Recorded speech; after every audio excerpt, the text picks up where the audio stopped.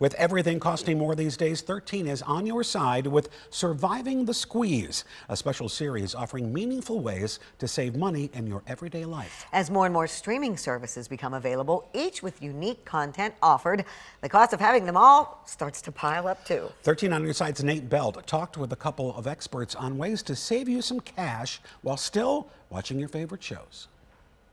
Streaming has taken over the entertainment world, and there's probably a good chance that there's already at least one service that you're subscribed to.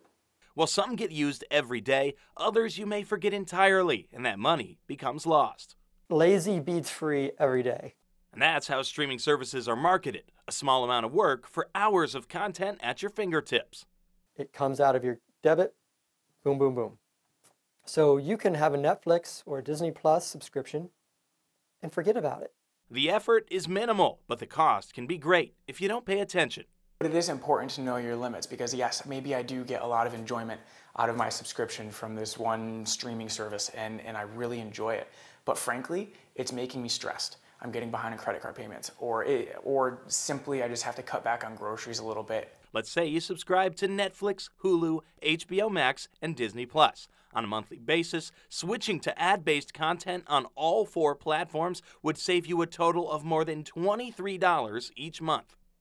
Consumers are going to be a little bit more thoughtful on that, especially if they're binging TV shows where we're used to having ads built into that.